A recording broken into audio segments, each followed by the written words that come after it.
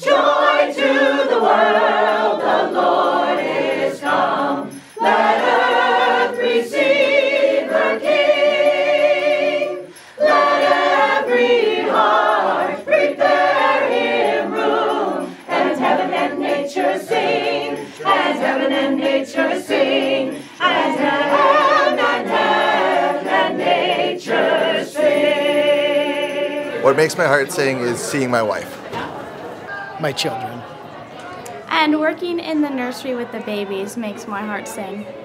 When I hear hope, I hear love, it makes me sing because it makes me realize that, yes, there are some positive things that are going on in this world.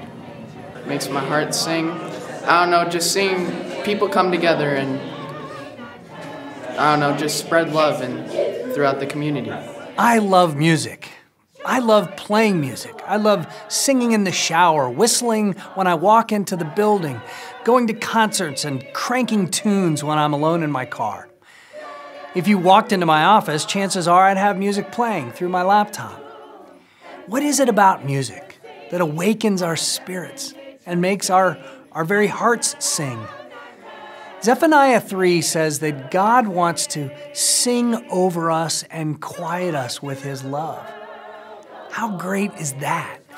God singing over us like a lullaby, quieting our very soul. And in a very special way, music is at the heart of this season, the season of Advent. This Advent season, focus on the parts of your life that make your heart sing. Give those parts of your life priority. And if you're struggling to find the song of your heart, join us in worship. We have 22 chances to worship in just the next 14 days. So join us and allow the God of the universe to sing over you and to quiet you with God's love.